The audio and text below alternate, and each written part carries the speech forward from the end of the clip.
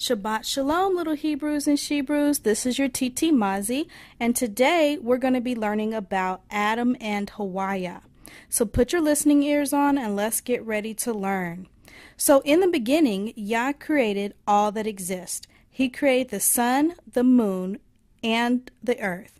In 5 days, he created the trees, the grass, the sea, the mountains, and the land. So his great creation, man and woman, could live upon the earth. Yah formed the man from the dust of the earth. Yah formed the woman from the rib of the man. Male and female, he created them. The man was given the job of full dominion over the earth. He was to rule as king of the earth, all that existed upon the earth. The woman was given the job to help the man with his job. Yah placed the man whom he had formed in a garden east of Eden. In this garden, the man had his choice of everything that existed there.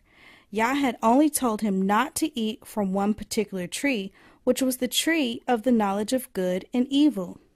If man disobeyed the commandment of Yah, then he would certainly die. The woman's name was Hawayah.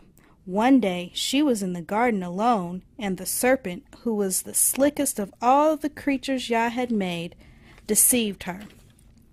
Only on this day the serpent deceived her and told her to eat from the tree of the knowledge of good and evil, and she told her husband to do the same, and he did. This behavior angered Yah, and he punished them both.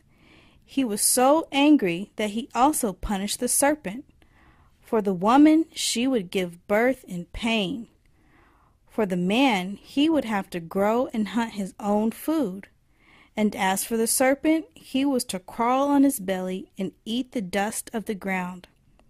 And the ultimate punishment is that death now exists among mankind. All men die now.